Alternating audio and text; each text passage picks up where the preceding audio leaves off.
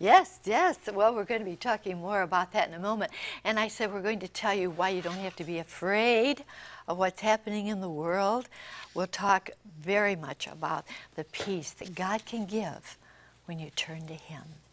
All right, friends, we're going to also be talking about reclaiming and restoring biblical Christianity, our offer of the week. Take a look at the preview. America's greatest need is the reclaiming and restoring of biblical Christianity. Why? Presently, many ministers are attempting to eliminate the old-time religion. Doctrinal sermons have been replaced by self-esteem, psychobabble nonsense. Worse yet, contemporary services have turned the sanctuary and worship service into a circus sideshow featuring rock bands and oftentimes songs with meaningless lyrics. Let's restore the preaching of God's Word, the old hymns, the 10 Commandments, and God's demands for holy living. Let's turn away from practicing Hollywood's barnyard morals, covering every form of promiscuous sexual behavior. One prominent American minister presents the following rules to ministers for building a megachurch and pleasing the ungodly. Don't mention sin. Remodel the sanctuary to look like a nightclub or casino. Remove every cross inside and outside of the building. Don't give invitations to receive Christ. Who are America's and Christianity's false prophets? Why are they so popular and embraced?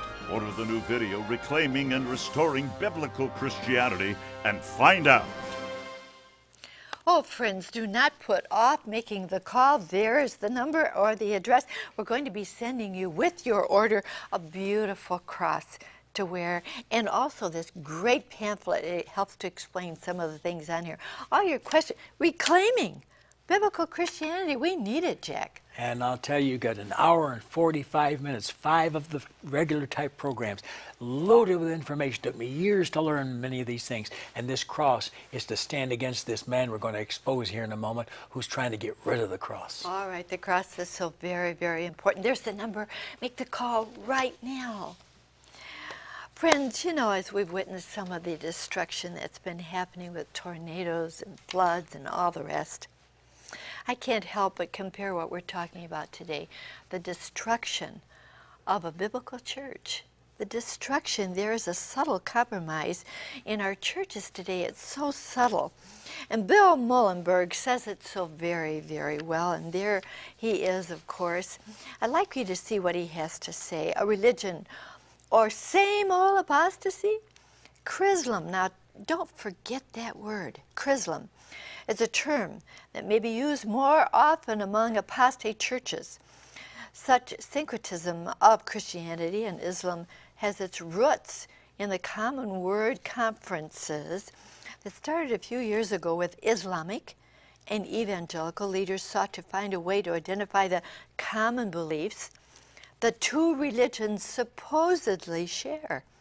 A decision made at the Common Word Conference was to set aside 1 week a year to promote the validity of each other's religion. Now, Presbyterians, Lutherans, and a host of other mainline churches are observing such gatherings. Can you believe what he just wrote about? Now, you know, Jack, he went on with something else that I think maybe you would like to read for us right now, if you will, and I'll put that on the screen, but very, very important. This is documented, ladies and gentlemen.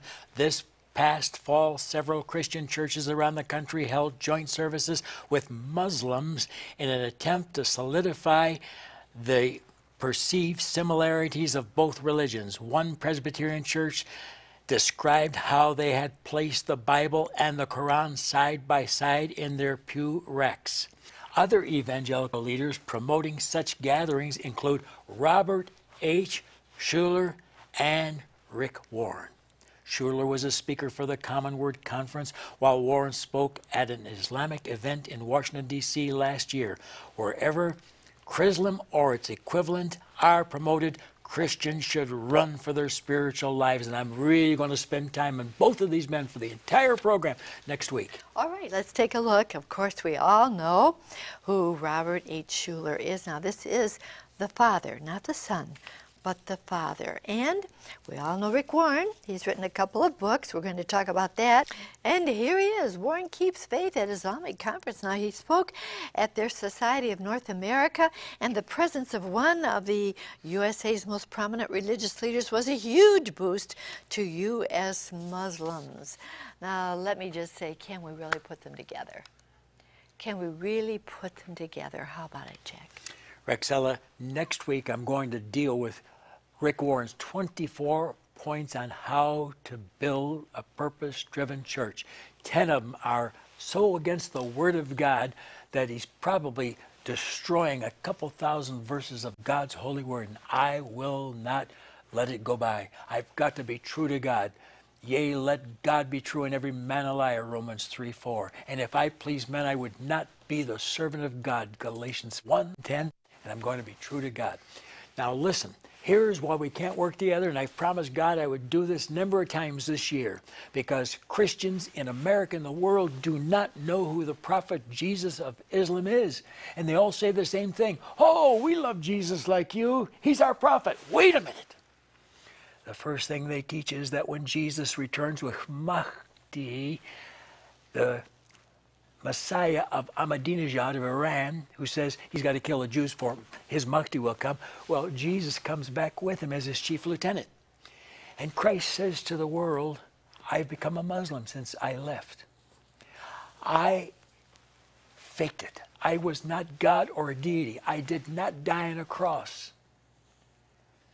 He said, in fact, I want you to know I'm so ashamed of what I taught about the cross that I've come back to crush and smash every cross in existence.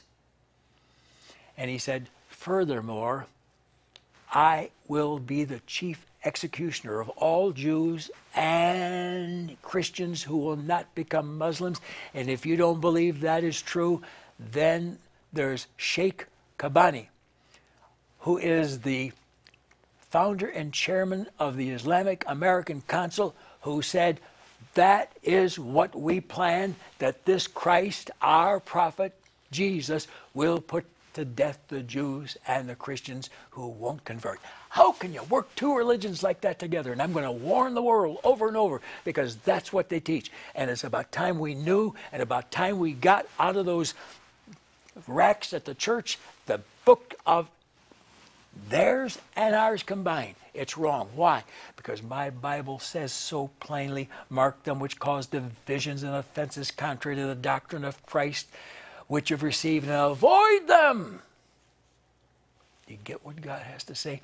2 John 1 verses 9 to 11. Whosoever transgresseth and abideth not the doctrine of Christ hath not the Father.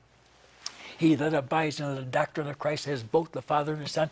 If there come any into and bring not this doctrine of Christ, don't even let him into your house alone into your church service. Obey God. Rexella, read one of his points. We're going through all of them. Next week, ladies and gentlemen, the whole program will be about Schuller and Rick Warren, because we're standing for this book. Yes, so you know, I have several things right here that, of course, Rick Warren wrote about that we should do if we want to become a mega church, we want to be big. But one of the things that hurts my heart so much is this one. Crosses and other traditional Christian symbols may be removed from both the inside and outside of the church. That hurts my heart. That's what my faith is all about. My Savior dying for me. He's not a prosecutor or a murderer. He's the Savior. He's your Savior, right, Jack? 40,000 or more ministers are following this man. Are they so blind they can't see it's wrong to remove the cross of Jesus out of the church or in front of it? Thank God for the Shrine of the Flower over here, the great Catholic church where Jesus has been there for maybe almost 100 years. Thank God. But these Protestants, some of them, let's destroy the cross. Now, what's behind it? Muhammad hated the cross. And he smashed everyone he could find. So now that Jesus is a Muslim, he sends Christ to smash all these crosses. And I told you, it's heresy. Our Jesus is not in that crowd. Now, listen to me. He made peace, Jesus did, through the blood of his cross, Colossians 1:20. looking unto Jesus, the author and finisher of our faith, who for the joy that was set before him endured the cross. Why? That we might be in heaven. The preaching of the cross is to them that perish foolishness. 1 Corinthians 1:18. Obama goes over to a great Catholic university, and as Bishop Sheen said, we will have some in our church who will have a Christ with a cross, and Obama's crowd said, cover the cross, before Obama will speak. I wonder if he got that from Rick Warren. A lot of preachers are doing it. Let me quickly say one more thing. Paul could say in Galatians 6:14, God forbid that I should glory in anything but the cross of Jesus, even though verse 12 says there'll be persecution for the cross. God forgive you, Rick Warren. And let's really find out other things he's teaching. Hundreds of verses being violated in this precious book next week. Oh, yes. Jesus died on the cross that we might have eternal life. The Son of God came for you. He came for me. The cross is real. He's the Savior of the world. Never compromise that. He wants to be your Savior. He wants to save you from whatever mess you're in. He wants to give you eternal life. Jack, will you show our people how to be saved? Open their hearts to the Lord and accept Him as Savior.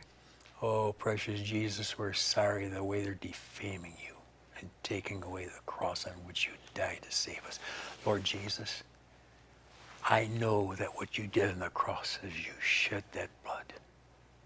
And all your suffering and agony and heartache was to take my sin away from me. And you bore it in my place. Lord Jesus, thank you, thank you, thank you for your love. And today I receive it and receive you. Lord Jesus, come into my heart now. Save me forever. I pray it in your holy, beautiful name. Amen. Amen. Ooh, doesn't that feel good to know you've been forgiven of everything in your life you don't want there? Write to me. I'll send you this little booklet, First Steps in a New Direction. God bless you. And now here's our announcer to tell you how you can receive our offer of the week. Chuck? My friend, to order your copy of Reclaiming and Restoring Biblical Christianity on DVD or VHS, have your credit card ready and call toll-free 24 hours a day, 1-800-JVI-7777. To order by mail in the U.S., send your donation of $24.95 to Jack Van Impe Ministries, Box 7004, Troy, Michigan 48007. In Canada, send your donation of $24.95 to Jack Van Impe Ministries of Canada, Box 1717, Postal Station A, Windsor, Ontario, NINA 6Y1. And now back to Rexella. Thank you so very much, Chuck. And let me just encourage you, please, there is the 800 number and there's the address. It is important that you understand exactly what biblical Christianity is. And Jack explains it so well. Hey, this will be with it too, the wonderful little cross. And now I just want to say that we do have an answer to our problems and our troubles, don't we, when we turn to the Lord? When trouble is deep-seated and long-standing, try kneeling. How very good. Trust the Lord. We're going to look forward to being in your home again next week. Until then, remember, God cares for you. So do we so very much. Bye-bye.